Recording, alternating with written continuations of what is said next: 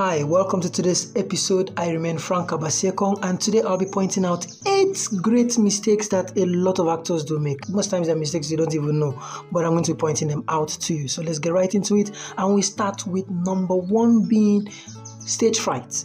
How do we fight stage fright? I want you to understand that stage fright is actually a very, very normal thing. It happens to almost everybody. It's mostly when you have to stand in front of people, you will always feel tense. It's very, very normal.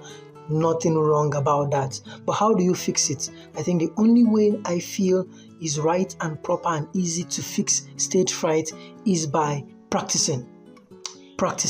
Just keep doing what you're doing. If you're a content creator, if you're an actor, if you're a dancer, if you're a musician, and you're having stage fright, all you need to do is to keep doing that art. Just keep doing it.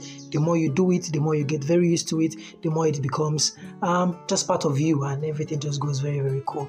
All right, so that's how you sort out stage fright.